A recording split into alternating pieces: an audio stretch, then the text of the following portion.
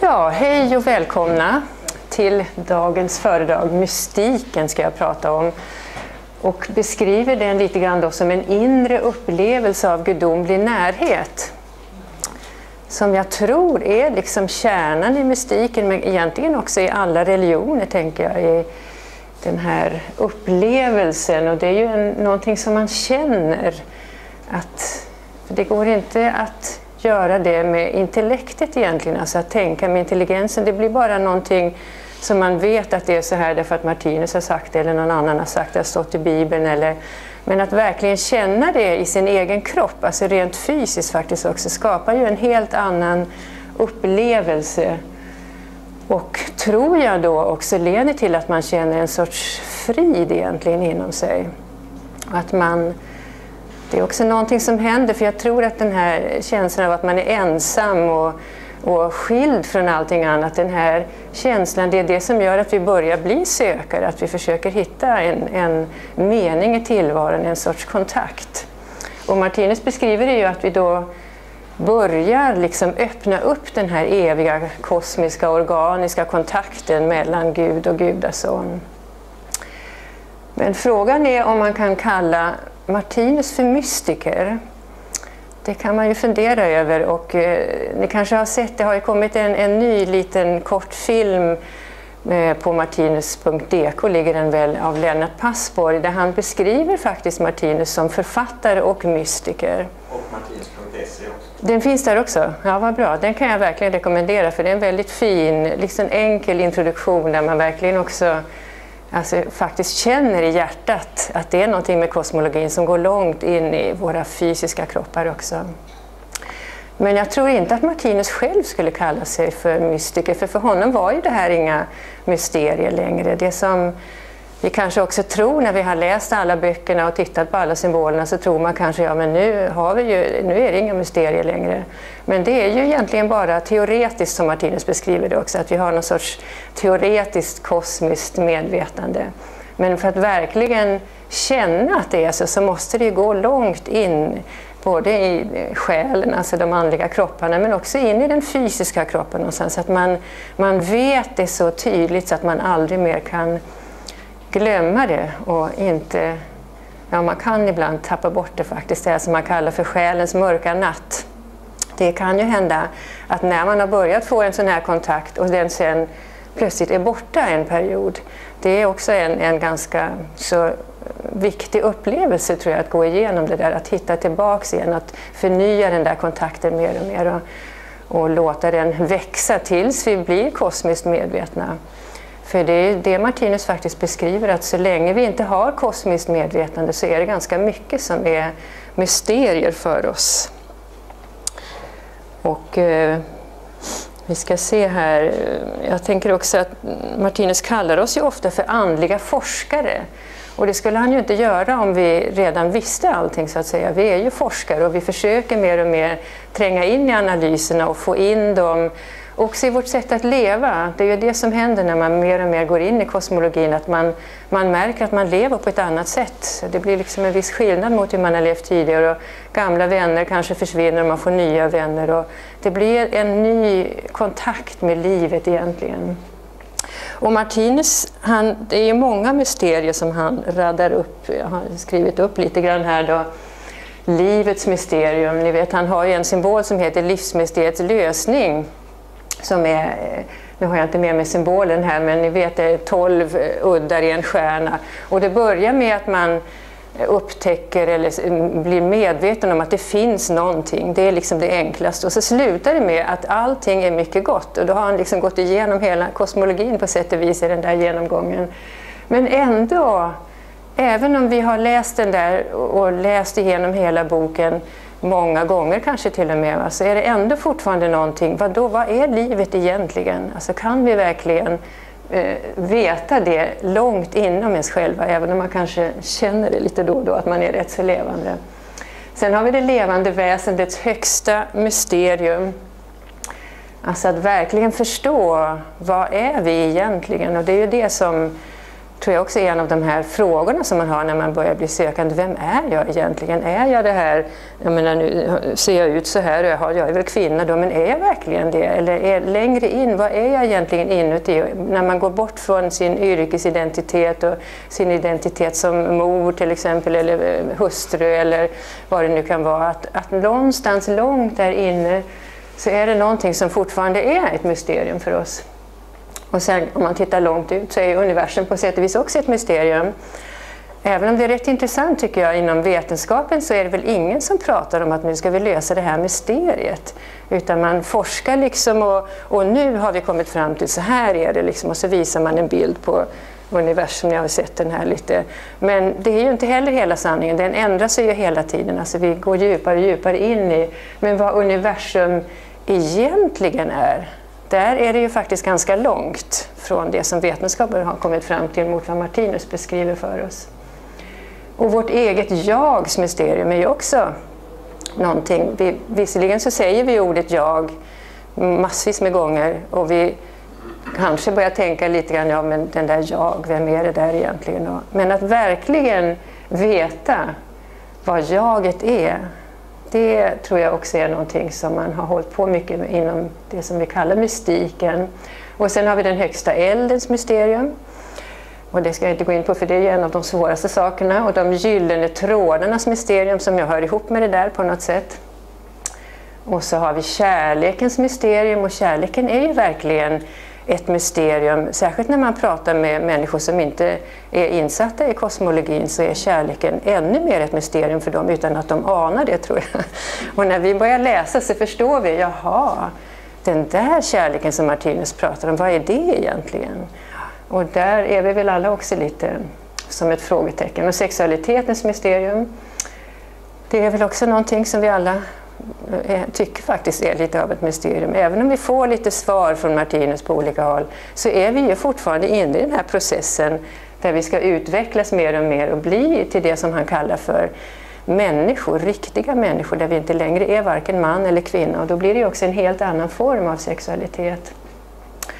Och mörkrets mysterium, det kan vi ju kanske teoretiskt förstå mer och mer när vi läser Martinus. För att man ska kunna uppleva ljuset så måste man också ha upplevt mörkret. Men att verkligen förstå, särskilt i sitt eget liv tänker jag. Va? För när vi själva kommer in i en period där det blir mörkt och jobbigt och mycket sjukdom och lidande, då är det fortfarande ändå ett mysterium. Varför skulle det just det här? Och vad vill livet säga mig med det här till exempel? Och sen har vi det där lilla ordet Gud där ner till, som ju också är ett stort mysterium för oss, skulle jag tänka mig att de flesta ändå kan hålla med om. Även om det är någonting som vi alla funderar över. Och Martinus använder ju det här ordet Gud eller gudom eller det gudomliga något, använder han också om och om igen i sina böcker. Så att det är också någonting som egentligen fortfarande är ett mysterium för oss. Ja, jag tänkte att jag skulle börja med att gå igenom Martinus egen fysiska och själsliga förstås upplevelse av sin egen kosmiska födelse. Och det är den där lilla boken som heter Kring min missions födelse, där jag har tagit några stycken. Jag tror jag läser det här, det är så stort och fint.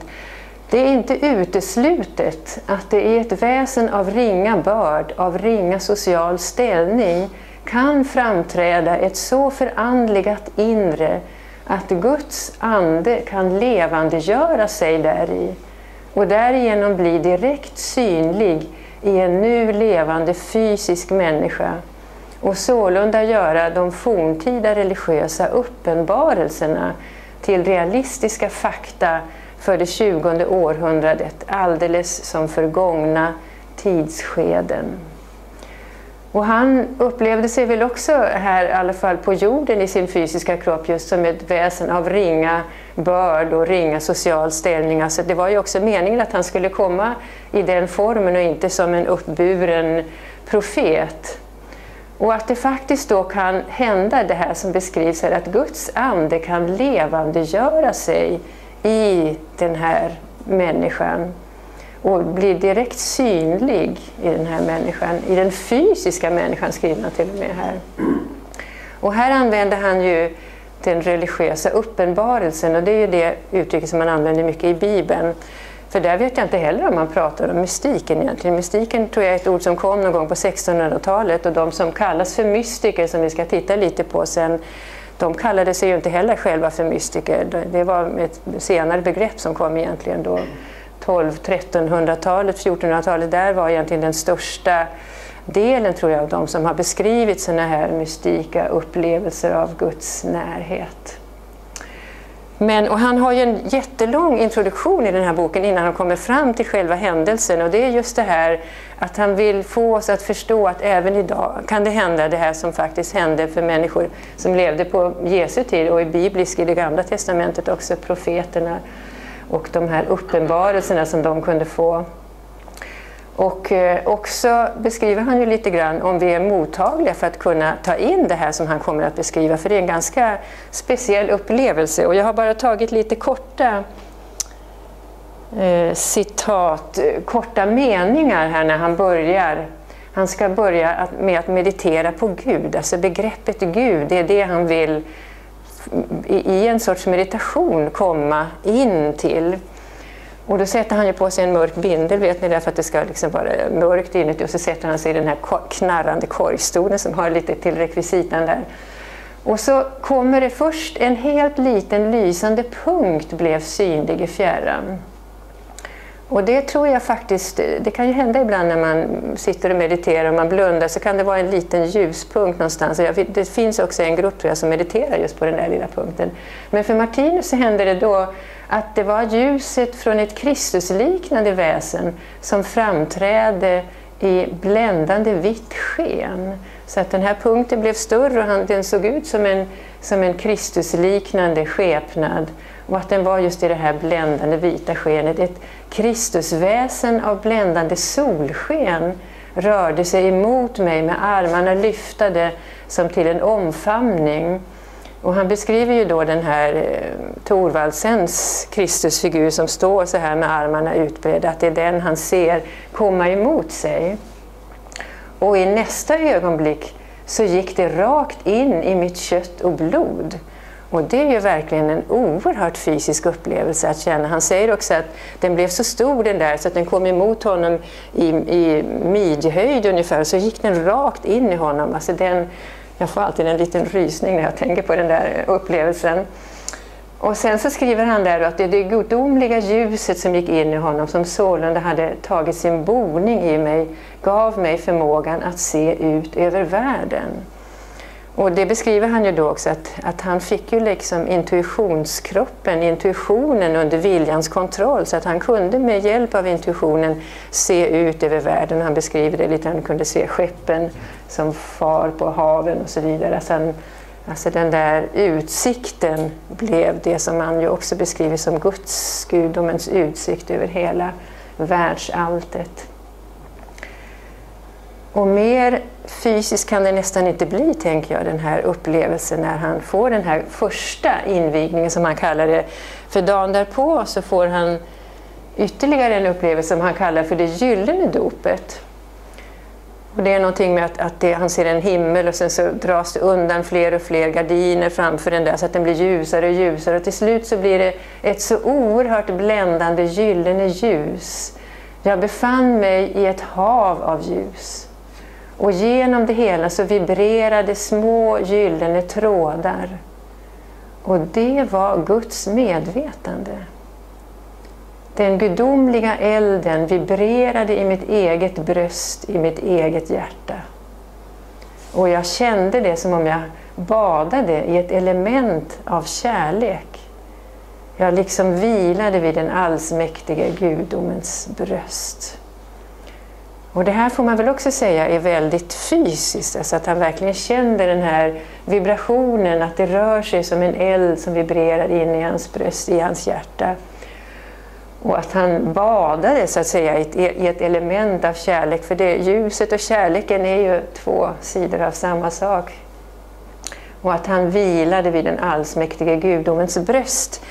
så beskriver han det också, att han liksom kommer till Fadern, och det kan man ju också höra ibland, och kanske några av oss här också har upplevt ibland, att det är som att man plötsligt är omsluten och man känner sig liksom trygg, fridfull, och det är väl därför det också, istället för Gud så säger man ju också ofta Fadern, och det kan ju till att börja med kännas lite främmande, men om man blir omsluten av någonting, det kan ju vara en moder också i och för sig, nu är ju Gud varken man eller kvinna så att säga, va? Men den fysiska känslan.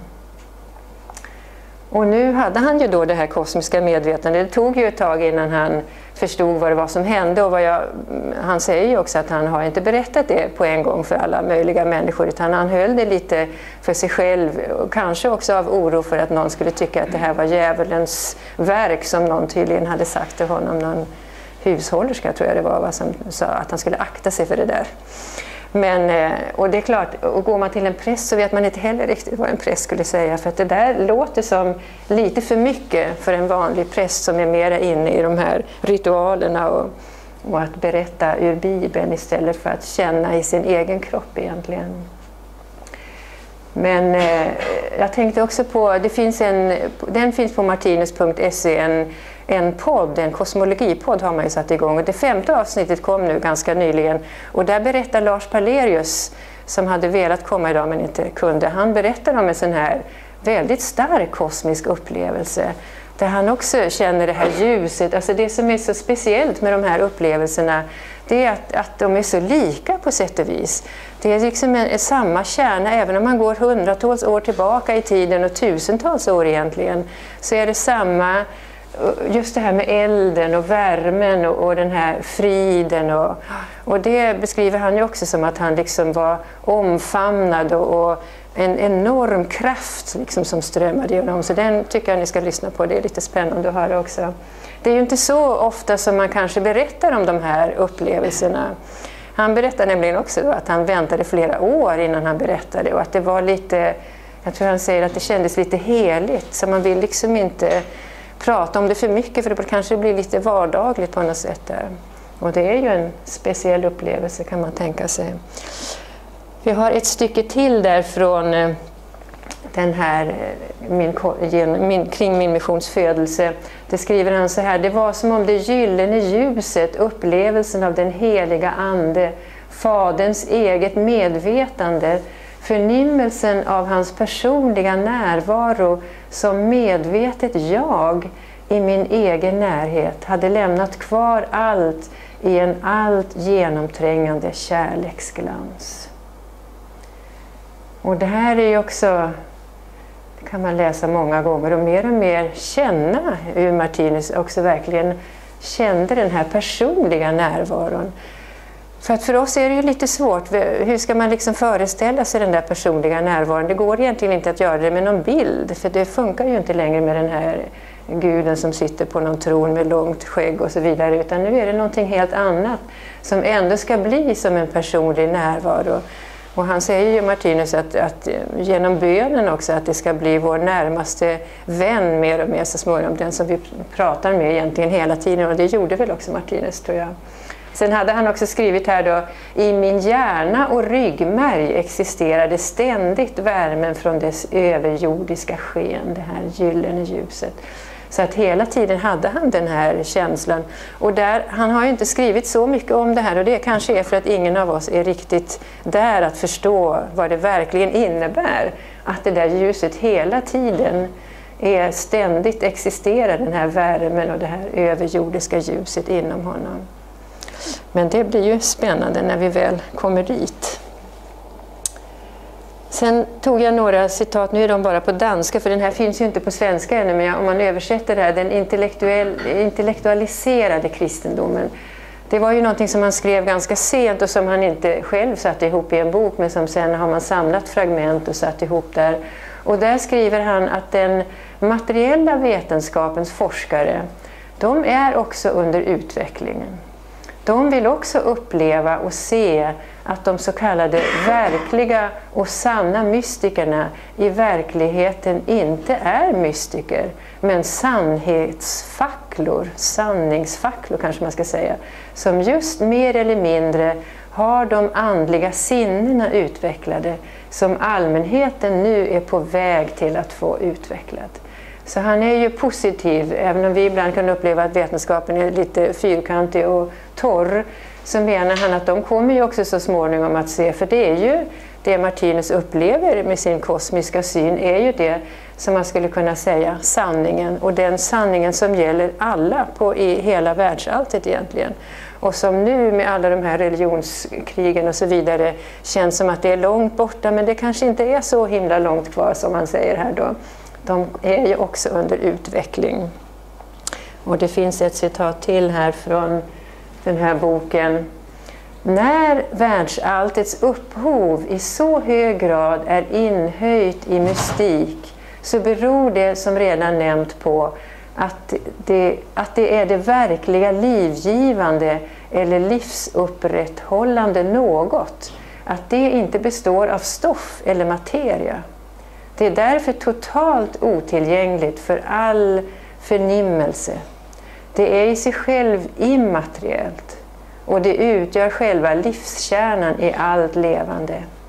Det avslöjar sig genom sina verkningar i materien eller stoffet. Och det här är väl också mystik för oss. Alltså det här med att det finns någonting som är immateriellt, som man aldrig kommer att kunna uppleva direkt med sina sinnen. Men att det är det som är livskärnan. Men att det avslöjar sig just genom att det ger verkningar i materien, i stoffet.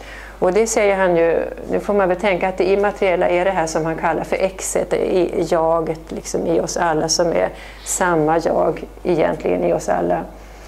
Men att vi kan märka verkningarna av det genom att de andliga kropparna ju också alltid, mer eller mindre, ser man deras verkningar i våra fysiska kroppar så länge vi är fysiska.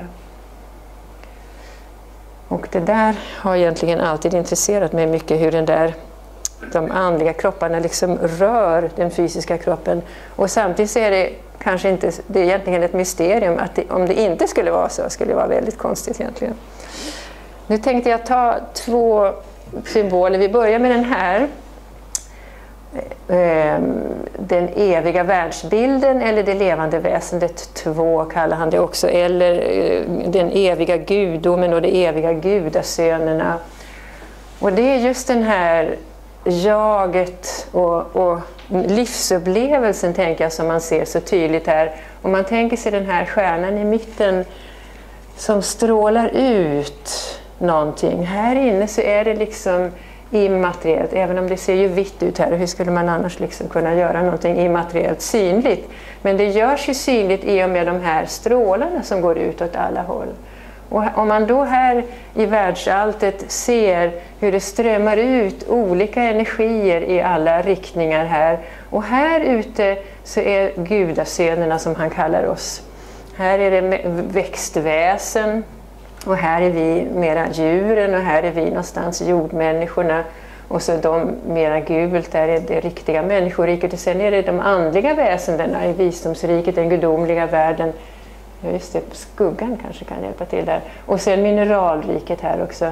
Alla de här rikena finns för att det ska bli en livsupplevelse. Och det är ju tack vare att vi också strålar ut energi mot gudomen som det blir en livsupplevelse. Och själva den här lite mer färgade ringen är ju den skapade världen egentligen. Allt det andra är liksom det han kallar för övermedvetandet.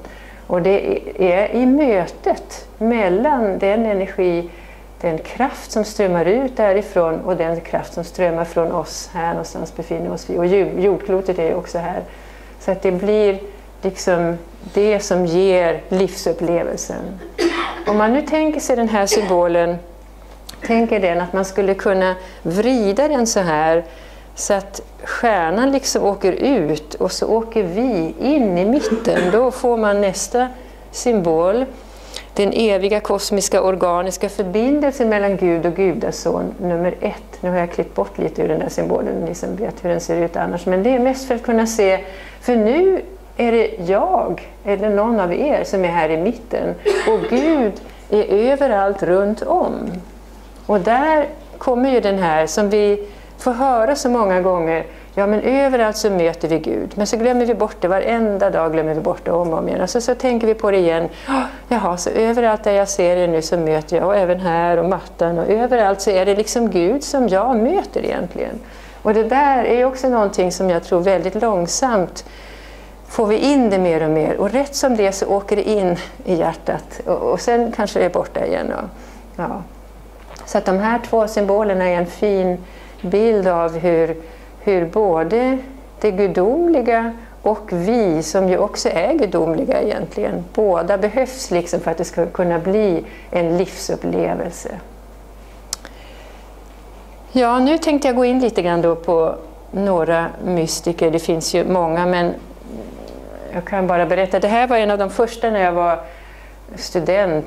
Då gick man in på stadsbiblioteket, så tittar man på hyllorna på C och D, liksom filosofi och religion. Och så hittar man, oj då, icke-vetandets mål, i vilket själen möter Gud. Den där boken var jag bara tvungen att läsa. Och då handlar det om hur når man förbindelse med Gud. Och så står det, för förnuftet är han otillgänglig. Ja, det måste man väl ändå säga. För att hur mycket man än håller på med intelligensen och försöker liksom få kontakt, förbindelse, alltså det går det överhuvudtaget. Det är alltid någonting här ute någonstans. För att det ska bli en riktig förbindelse, en upplevelse av Gud i oss själva, så måste vi använda mera, det är väl känslokroppen som vi i första hand, men också lite intuition måste ju med där lite grann, tror jag, för att vi ska få den där upplevelsen. Jag tyckte det där var så, det där icke-vetandets moln, att det var någonting, och jag såg det liksom lite här ovanför huvudet. Ja, det är ju någonting där, ett moln som gör att man inte kan veta allt egentligen. Och det kanske man kan tänka sig då när man så småningom började läsa Martinus, och då dök den där symbolen upp, det levande väsendet ett, och då är det ju lite ett moln, eller vad är det för någonting där uppe? Alltså det är någonting lite luddigt, och så där brukar det aldrig vara annars i Martinus symboler. Allting annars är liksom så ordnat och mera för förnuftet också, men där uppe är det någonting som är lite, och vi som verkligen går in och läser om de här analyserna blir alltid lite sådär, man blir lite yr och lite förvirrad, och jag har urbegäret och den högsta elden och polerna, och ja, det är mycket där som man inte vet riktigt hur det hänger ihop. Och så skriver han ju också på ett ställe att det är en oöverstiglig mur. Nu har han ju gjort ett svart streck där, men det är ju bara symboliskt. Men det finns faktiskt en oöverstiglig mur, skriver han. Om vi skulle kunna gå över den så skulle allting bara försvinna. Ingen livsupplevelse. Det måste liksom vara någonting som är evigt och stilla och orörligt, som alltid är där. Och så måste det finnas någonting som hela tiden är i rörelse, i förändring. Den fysiska kroppen och våra andliga kroppar, vårt medvetande. Och här i övermedvetande, den här lite luddiga övergången någonstans där. Så att det där kan man också fundera lite grann över, vad det är för ett moln där som sitter där och stör utsikten. Vi ska se vad han skriver där också. Icke-vetandets mål, man vet inte vem det var som skrev det faktiskt. Det finns liksom ingen författare till det. Men så skriver han så här att som nybörjare ska man ägna sig åt läsning, meditation och bön i denna ordning. Det handlar om privat bön bestående av få ord, och ju färre desto bättre, som man ber med hela sitt hjärta. Och det tyckte jag, för jag hade lite svårt för det där med Fader vår, att rabbla upp den. Det kändes liksom lite förbrukad för min del. Men bara några få ord, det kändes ju väldigt bra. Och att be med hela sitt hjärta, det gör man ju när man verkligen längtar, och när man verkligen är kanske i en svår situation, då blir det liksom med hela hjärtat egentligen. Men det är inte bara bön och meditation, utan det är också läsningen. Alltså det är någonstans den där kombinationen av känsla och intelligens som Martinus ju också pratar om. Och att det är först då som också intuitionen verkligen kan slå ner i oss, så vi kan få den där glimtvisa i alla fall upplevelsen av att vi vet någonting mer. Det är inte allting som är mysterium. Och så skriver han också här att det som är ingenting för våra kroppsliga sinnen är andligen sett överallt. Och om vi då tänker tillbaks på den där huvudsymbolen, den som hänger där nere också, så kan man ju tänka att det som vi inte med våra sinnen kan uppleva, alltså längst in där, så finns det egentligen överallt. Om vi bara bläddrar tillbaks där, så ser man ju det att det är som en vit skiva egentligen i botten.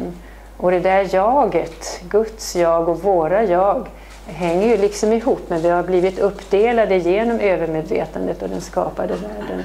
Men att det är liksom en sammanhängande enhet. Och då ska vi se vad han skriver. Nej, det var molnet där. Man kan ju ta många citat. Men vi går över till en som säkert ni också känner till, en del av er, Meister Eckhart, som är en väldigt känd. Han levde 1200-talet, 1300-talet, någonting sånt där. Och jag hade länge en lapp i fickan, det är ganska länge sedan nu, här är kanske 20 år sedan eller så, som jag hade hittat det här citatet: Gud och jag är ett. Genom kunskapen tar jag Gud in i mig. Men genom kärleken går jag in i Gud.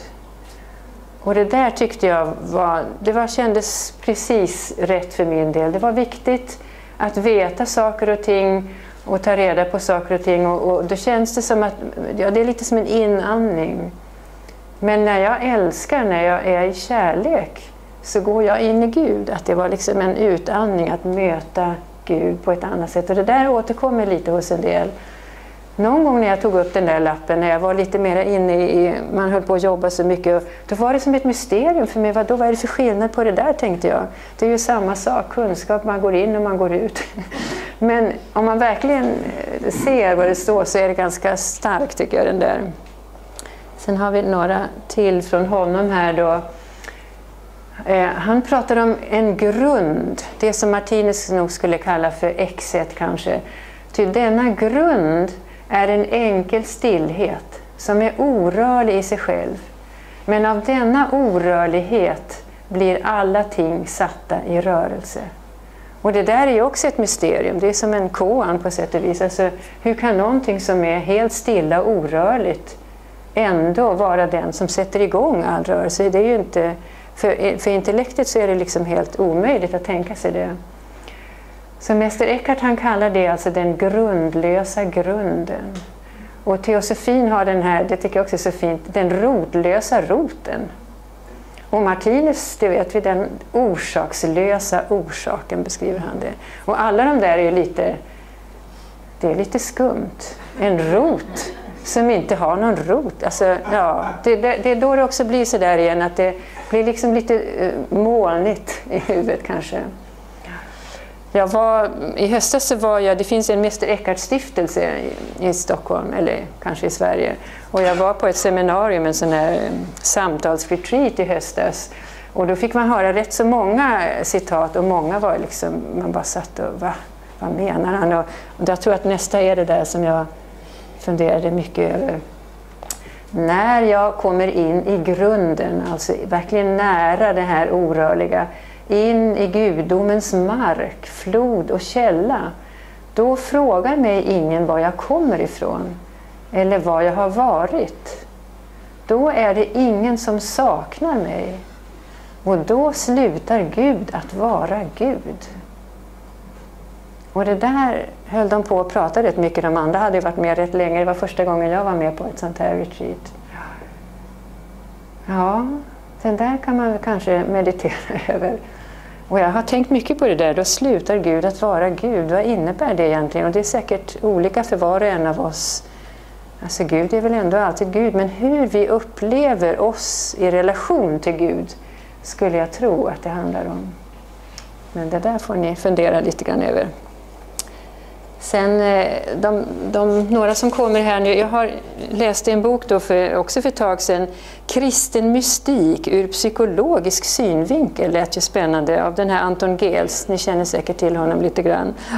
Och där har jag hittat några. För den här nästa Katarina av Genius känner jag egentligen inte till så väl. Men jag hittade faktiskt en bild på YouTube. Det är väl fantastiskt vad man kan hitta där.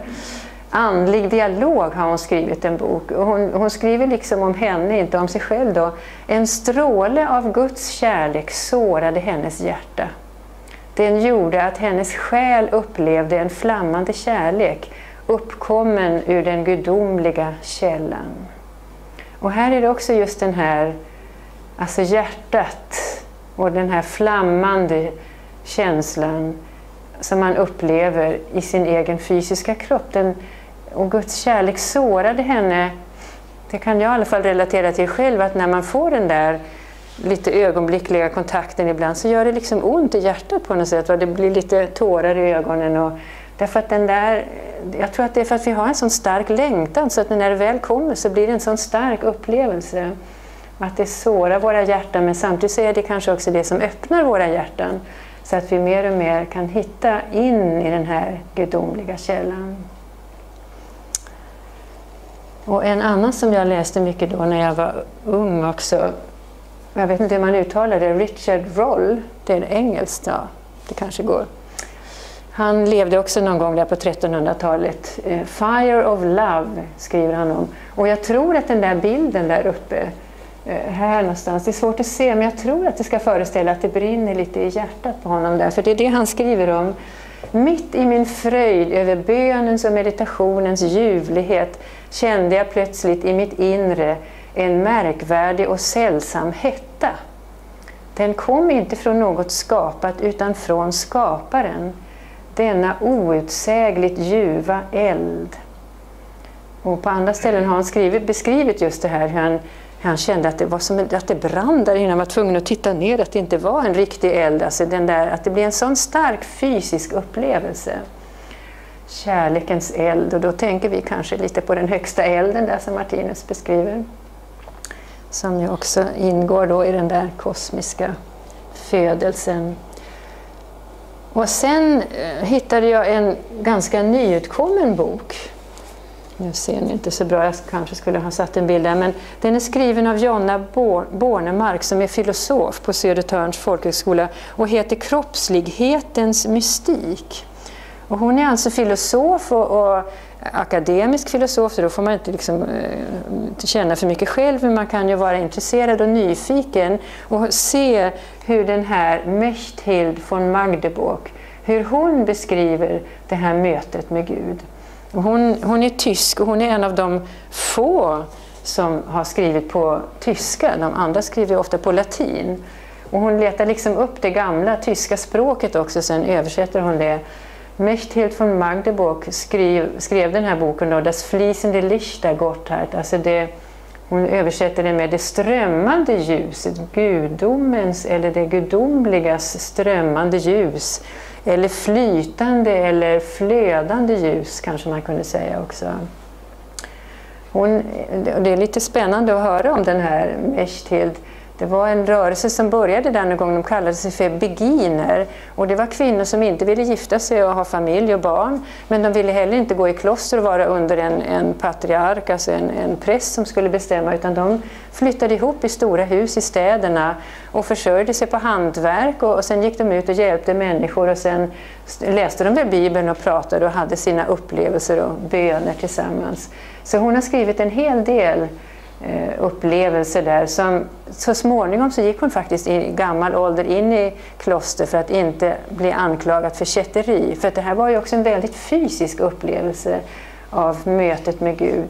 Och hon skriver så här, lite kort har jag bara tagit korta citat: Herre, du är solen i alla ögon, du är livet i allt levande. Och så svarar Herren: ja, men du är ett ljus för mina ögon och du är ett liv i min livfullhet. Och det är just den här dialogen som hon har hela tiden. Alltså hon talar till Gud och Gud talar tillbaka, och han tycker det är lika viktigt att hon finns där som hon tycker att det är viktigt att han finns där. Alltså just det här samtalet som pågår hela tiden. Och det är inte så vi kanske kan börja närma oss den här upplevelsen av gudomlig närhet, att man känner att ja, men det är ju någonting i mig, det är något ljus i mig, och det är något som rör sig inuti mig, det är liv i mig på något sätt. Det är det som är hur Gud kommer in i våra kroppar. Och vi skulle ju inte kunna göra någonting om inte det var så att den där kraften faktiskt strålade in i oss hela tiden. Och här är också ett sånt här samtal då. Då säger Gud: jag vill sätta ljus i lyktan, och i alla ögon som ser ljuset kommer en utomordentlig stråle från detta ljus att lysa i deras kunskaps öga, säger han faktiskt där. Och då frågade själen, alltså det var hon själv då, utan fruktan, i stor underdånighet, älskade: vem ska vara lyktan? Och då sa vår Herre: jag är ljuset och ditt bröst är lyktan. Och det är också lite den här upplevelsen av att ljuset kommer in i hennes bröst på något sätt, där i hennes hjärta. Att hon är lyktan som Gud lyser igenom.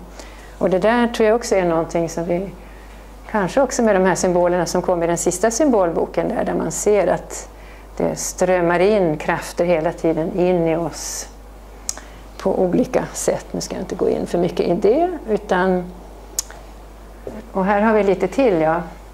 Då säger Gud så här: när jag skiner så måste du lysa, och när jag flyter måste du flöda. När du suckar drar du in mitt gudomliga hjärta i dig. Och när du gråter efter mig, då sluter jag dig i mina armar. Men när du älskar så blir vi en. Och när vi två är en kan inget mer skilja oss åt. Endast en ljuvlig väntan bor mellan oss två. Och det där skulle ju kunna vara ett möte mellan en kvinna och en man också. Och så är det faktiskt ofta i en del av de här mystikernas beskrivelser. När de talar med Gud så talar de med sin älskade. Det förekommer ju också mycket inom sufismen, som ju också är den mystika delen i islam. Det sista där, endast en ljuvlig väntan bor mellan oss, kan man ju fundera över, vad är det där för en väntan som bor mellan dem. Och nästa är som en riktig kärleksdikt egentligen. Och nu ser ni inte, men det är några röda blommor i mörkret som lyser där i min skärm här i alla fall, om jag kan. Hans ögon i mina ögon, hans hjärta i mitt hjärta, hans själ i min själ, i oavbruten omfamning. Och det, sådana här upplevelser, jag vet inte om hon hade dem under långa perioder eller om det var kortare ögonblick när man fick den där känslan av att vara så omfamnad hela tiden av Gud. Ja, det var några av de här medeltida mystikerna. Och han har ju med i den där boken av Anton Gehls också en mera nutida Thomas Merton från USA, en munk och författare. Han levde 1915 till 1968. Och det är många just som är intresserade av mystiken som läser honom, har jag förstått. The inner experience, alltså den inre upplevelsen, skriver han om. Sedan vårt allra innersta jag vaknar, så finner han inom sig själv närvaron av honom vars avbild han är. Och genom en paradox bortom all mänsklig uttrycksförmåga tycks Gud och själen ha endast ett enda jag. Och det där tror jag känns det i alla fall som att det är en kombination av intelligens och känsla. Det går inte att riktigt uttrycka det på det sättet, tänker jag, om det bara är intelligensen där. Men det är ju precis det Martinus säger också. Och att den upplevelsen finns hos så många egentligen. En annan svensk mystiker som levde 1885 till 1962, Hjalmar Ekström, jag har inte läst så mycket av honom även om jag har en tjock bok hemma av honom. Och han var skomakare också, och då tänker kanske några av er på Böhme. Jakob Böhme var ju också skomakare, också en mystiker som satte sig djupt i kontakt med den gudomligheten, tror jag. Jag har bara tagit lite kort här. Ja, allt drunknar i Guds stillhet och blir till ett i den. Så öppnar sig hjärtats rymd. Och det tyckte jag också var väldigt fint. Det är ju det som man kanske upplever i någon sorts meditation, att det blir alldeles stilla. Och att allting liksom bara är. Och så öppnar sig hjärtats rymd som man beskriver. Så någonstans är det som att hela universum är bara där och allting är som det ska i det där ögonblicket, tänker jag. Man ser ju lite trevligt med sitt lilla vita pipskägg där. Och sen har vi en nutida som nog inte kallar sig mystiker utan mera någon sorts, jag vet inte vad man kallar de här, men Eckhart Tolle känner ni säkert igen namnet och kanske har läst också några av hans böcker. Jag hörde nu då på det här Eckhart-seminariet att han heter egentligen inte Eckhart utan han har tagit namnet Eckhart, och det kanske beror på just den här Meister Eckhart. Här är ett citat som jag också tycker är fint, och att din inneboende identitet är formlös, en allomfattande närvaro. Det är en närvaro som föregår all form och alla identifikationer. Du inser din sanna identitet som själva medvetandet snarare än det som medvetandet har identifierat sig med. Det är Guds frid. Den slutgiltiga sanningen om vem du är handlar inte om att du är det här eller det där, utan om att du är själva närvaron. Jag är. Och han fick ju själv en stark kosmisk glimt, den här upplevelsen av från en total depression att komma in i det här tillståndet där allting bara var frid. Och sen har han ju känt det som sin uppgift att åka runt i världen och få människor att komma in i den här friden och bara känna den här liksom jag är, det räcker.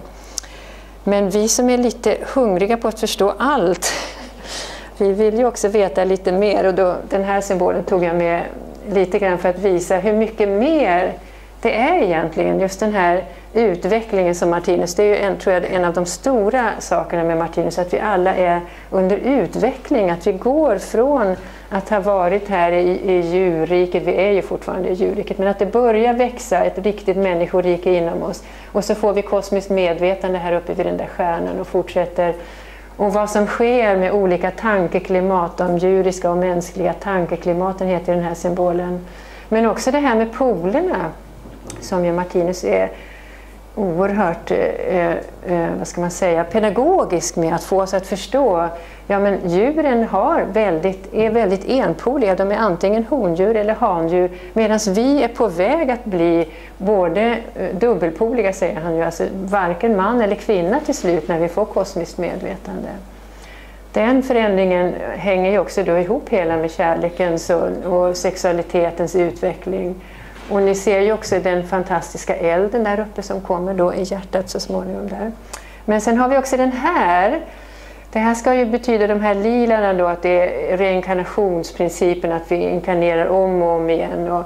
Men i mitten så har vi det där jaget igen som är ett mysterium på sätt och vis. Och det verkar som att jaget blir större och större, och så kan det ju inte vara. Men det kanske är att vi blir mer och mer medvetna i jaget. Det skriver han ju inte, men jag kan tänka mig att det måste vara det som det är frågan om egentligen. Och här har vi också ett citat i Livets bok 2. Varför väsendena hyser rädsla för döden, skriver han här då. Det beror endast på att hon ännu inte fått de centra eller organ tillräckligt utvecklade genom vilka hon ska bli i stånd att göra sig dagsmedveten i övermedvetandet eller få kosmiskt medvetande. Och det där låter ju också som ett mysterium. Ska man kunna bli dagsmedveten i övermedvetandet där uppe? Och att bli dagsmedveten, mer och mer veta vad jaget är. Ja, vi kan ju bara spekulera hur det kommer att vara när vi kommer dit och får det där kosmiska medvetandet. Och jag tog med 2 symboler här också från den eviga världsbilden 6. Där man ser 2 väsen, och jag hoppas att ni hänger med lite grann här då med färgerna och så. Det här är mer ett materialistiskt väsen, och det här är ett kosmiskt medvetet väsen, och skillnaden är ju färgerna men också polernas storlek. För det här är alltså ett maskulint väsen, eftersom den maskulina polen här är större än den feminina här uppe. Och här är polerna i balans. Så man ser att det här är ett kosmiskt medvetet väsen. Och man ser ju skillnaden, det här nedanför här Och ovanför där uppe, den biten, det är övermedvetandet. Och då tänker man, är det här undermedvetandet? Men det är det inte. Det är också övermedvetandet. Det är bara att han har gjort det liksom i en annan variant för att vi ska kunna se polerna också. Och då ser man ju att det är mycket mer här av instinkt och tyngdenergi. Det är lite känsla, men rätt så mycket intelligens, den gröna färgen. Och det är ju också det som kännetecknar materialisten, att intelligensen liksom överväger. Man ser ingen intuition där, men här finns det plötsligt jättemycket. Och då finns det här blåa, ska jag alltid symbolisera intuitionen, som finns i övermedvetandet här i samband med den primära polen, men också där uppe i samband med den sekundära polen. Men så ser man också intuitionen under det här strecket. Så att det finns också då i dagsmedvetandet intuition. Och det är med den hjälpen då som vi också kan bli medvetna i övermedvetandet. Och det där blir ju också då spännande när vi kommer dit.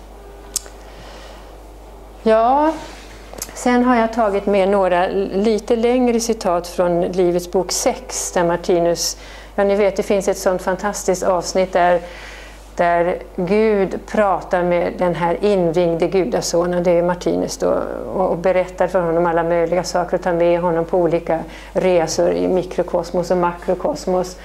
Och där de samtalar med varandra, det är ett väldigt vackert avsnitt. Och där någonstans så säger Gud, du och jag kan alltså vandra in i vilket mikrokosmos som helst och se det uppfylla ett rum lika gigantiskt för oss som det rum makrokosmos brukar framträda i för våra fysiska sinnen. Och vi kan på samma sätt höja oss upp över makrokosmos och se detta krympa ihop till ett litet makrokosmos inför samma sinnen.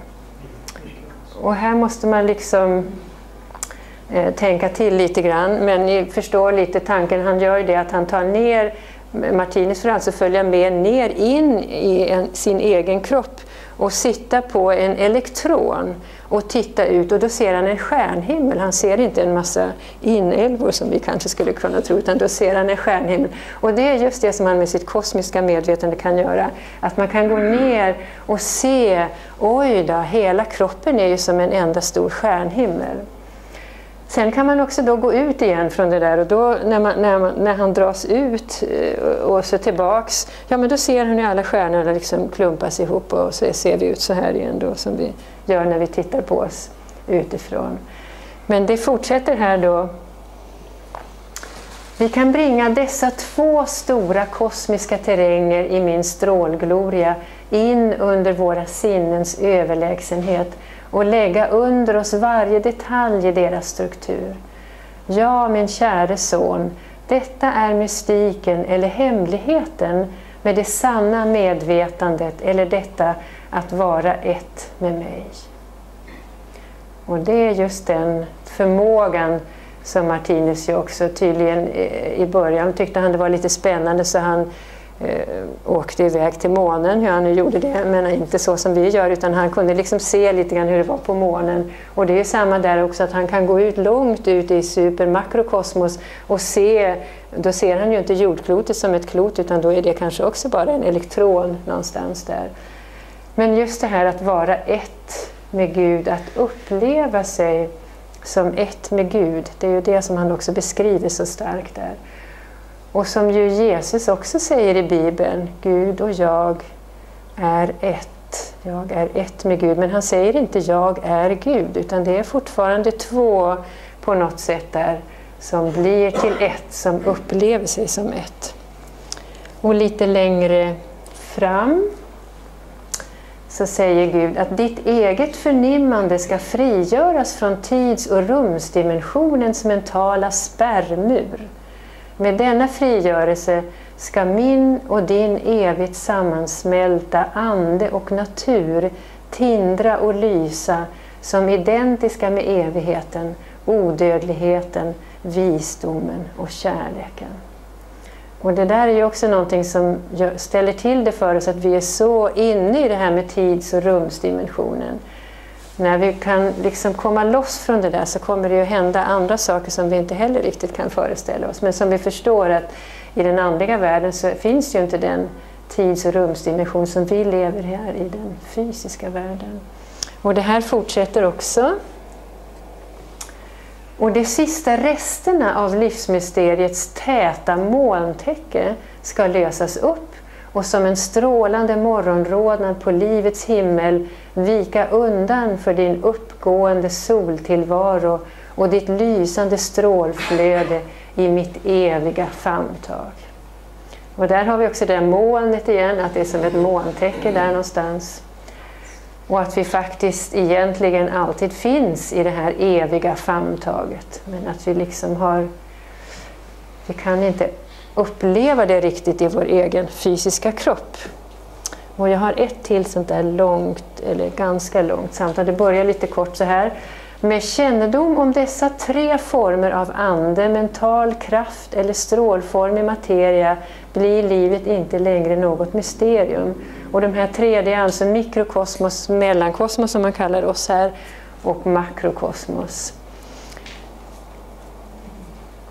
Även om denna lösning endast för det organiskt invigda väsendet är total, så kommer den här efter att för den ärligt sanningssökande människan vara en teoretisk förhandsupplevelse av det stora mål mot vilket alla jordens människor medvetet eller omedvetet strävar, nämligen en permanent fysisk dagsmedveten upplevelse av världsalltet som ett levande väsen, en allt omspännande försyn, en allsmäktig gudom i vilkens eviga kärlek vi alla lever, rör oss och är till.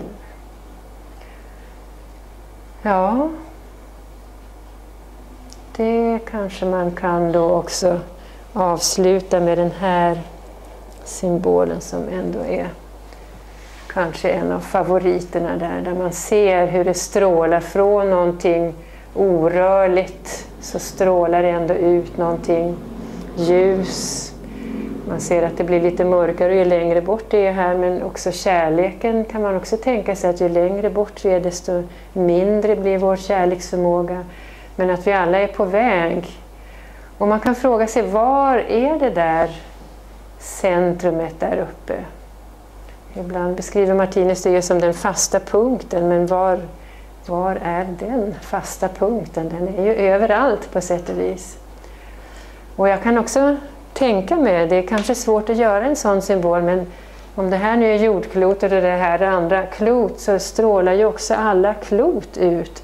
Och man tänker sig att det från alla faktiskt strålar, att det är ett enda stort hav av strålar. Från alla oss strålar det också ut någonting, även om vi inte kan se det. Och från alla våra celler här inne, från organen, från atomerna. Det är egentligen ett enda stort hav av strålande energier av lite olika kvaliteter. Ja, just den här symbolen kan man väl också ha som en sorts meditationsobjekt, tänker jag. Ja, där slutar jag. Tack ska ni ha. Ja.